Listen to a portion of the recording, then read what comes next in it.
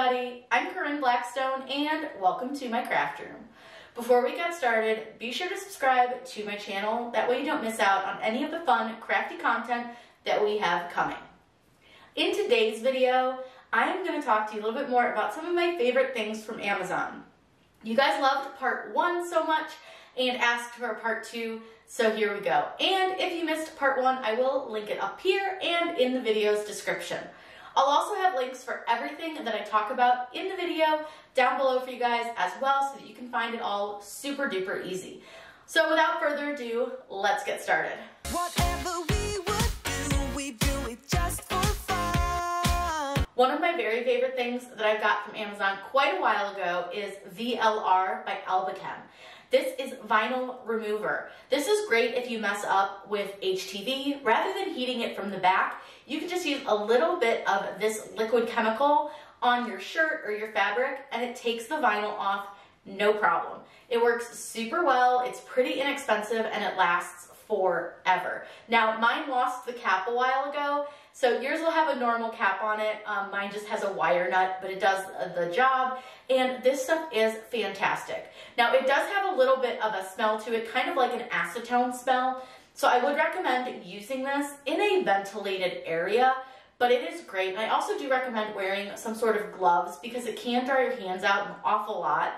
You don't need a lot to remove your letters, and it's super, super simple. This is, like I said, fantastic if you make mistakes. I recommend that every crafter have this in their craft room because none of us are perfect and we all make misspellings. We all put the wrong colors on. Maybe you didn't get it centered, but this will save you from wasting a ton of shirts and other things. That way you can fix any mistakes that you make really quickly, really simply, and you're saving yourself a lot of money in the long run.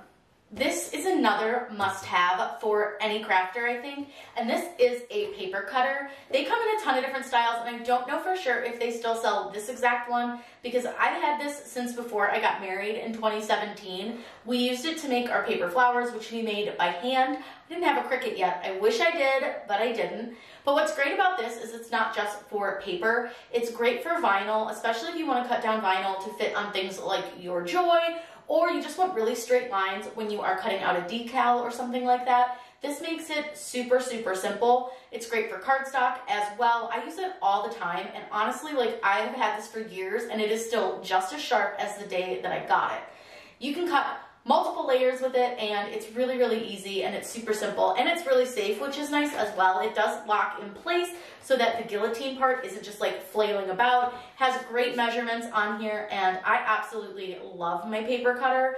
Again, great for not just paper. You can really use it with vinyl. HTV too works in this, so it's really fantastic. It's gonna save you a little bit of time. You're gonna have straighter lines instead of having like those wavy lines. You guys have watched me long enough, you know I cannot cut a straight line to save my life. I've never been able to, and this has really saved me from having all of those messy cuts. Another great reason for this is if you have a solo, having that straight line cut at the top of your vinyl when you go to roll it in without a mat is super important so that it stays nice and straight the whole time that you're cutting. So definitely invest in a paper cutter. There's tons of different styles. I'll put a couple down below if I can't find this exact one, but I've had this one a really long time and I really like it. This is definitely the smallest item on our list, but one of my favorites. This is an engraving tool for your Explore machines. Now, as you know, the Explorer technically cannot engrave, but somebody did create an engraving tool that fits into the Explorer. Now, keep in mind that this does technically void your warranty, but I can tell you I've used it a ton and have never had an issue with my machine. It works great, it's perfectly fine. Like, I haven't had any kind of performance problems since using it. So just kind of use it with a little bit of caution because it does technically void your warranty, and that's something that I want you guys to be aware of. Using any aftermarket tool or adapter does avoid your warranty with Cricut, so just be aware of that. But if your machine is over a year old, you don't have a warranty anyways, so you know, use it at your own risk, but I've used them many times with zero issues. Now what's great is that you can engrave all sorts of things. This works with like leather and acrylic, and I've done a lot of really, really fun things with this.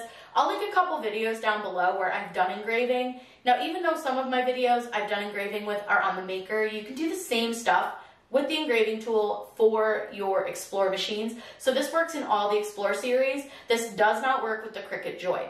It is a pretty small little guy, and it is like all metal. It's really good quality, and I've dropped this on the floor like 100 times, and it's perfectly fine.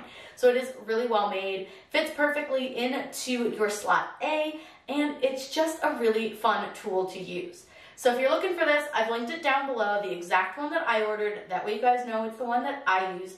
I've had this since probably, I think, 2019, and I absolutely love it. I've made tons of stuff, and it's really fun to be able to engrave with your Explore machine. And honestly, I think it's really cool. It's great that somebody came up with this idea and was able to produce this. So if you want to check this out, it's linked below. This is another aftermarket product that I really, really love to use with my Cricut. This works with the Maker and the Explore machines, including the 3s. And what this is it's an entire box of pen adapters. Now what's great with this is it comes with a little cheat sheet because each of these has a code on it, and this will tell you what the code is that goes to the adapter and what pen it fits. I've written a few little notes on the top of my box as well so that I can kind of keep track, because sometimes I find pens that fit that weren't on this list that you can use with these adapters as well. I'm really, really happy with these. I've got a whole video on these and like what pens that I can use with them, which I'll link below for you guys and link up here in that corner. These are really inexpensive. You get a ton of them. You actually get 2 of each. And I've used them in both my Explore machines, my Maker, and my Maker 3, and I've not had any issues. These go right into your clamp B. You pull out the original Cricut one, which is just a white piece, and then you can just replace it with these with the pen inside. You can use a ton of different Bic pens, Sharpies, gel pens. There are so many different pens that you can use with these. Like I said, I've got a video that lists all the ones that I have on hand that I've used and used successfully. So you be sure to check that one out because there are so many amazing colors and pens and finishes that you can use with these adapters. That way you're not just stuck with what Cricut has to offer. These are awesome, but again, keep in mind, because it is aftermarket, it does technically void your warranty. I've used them a ton. I've never had a problem. Works just fine, but just be aware that once your machine is a year old, you don't have a warranty anymore. So I wouldn't really worry too much. Again, I've really used them a ton and I've not had any issues. Now these are specifically by Craverland and I really, really love these ones, but I'll link a couple others that I have down below as well, so you can check out the different options and see which one might work best for you. Last but not least are these awesome laminate sheets. So these are holographic, which they're probably a little bit hard to see on the screen right now, but they are absolutely gorgeous. And I'll get you guys some up close views of these so that you can see them a lot better.